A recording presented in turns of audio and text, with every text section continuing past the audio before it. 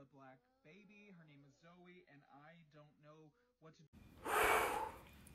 Let me calm down before I get heated because I really want to get into this. Okay. There's nothing wrong with asking for help when help is needed, right? Right. But we need to do some research before adopting the child, right? And probably during the adoption process, and I don't know, before the baby arrives. And like, I'm a little confused here. Like, you can ask that same question without the child, you know, in the video. You could be like, hey, y'all, I just, you know, adopted a child. She happens to be black. What are the tips that you have? You know, the child didn't need to be there as a prop. And what makes me even more heated is that the child is like, I don't know, like 10 days old.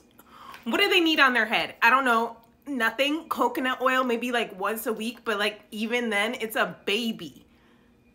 A little, like a newborn, like she just popped out. Like, why are we aggressively brushing? And what's even crazier is that there is a photo out there with him holding the baby, the brown child, okay? With 4 other people, and they're holding brown dogs. And they're all lined up like this. Baby, dog, dog, baby, dog, dog.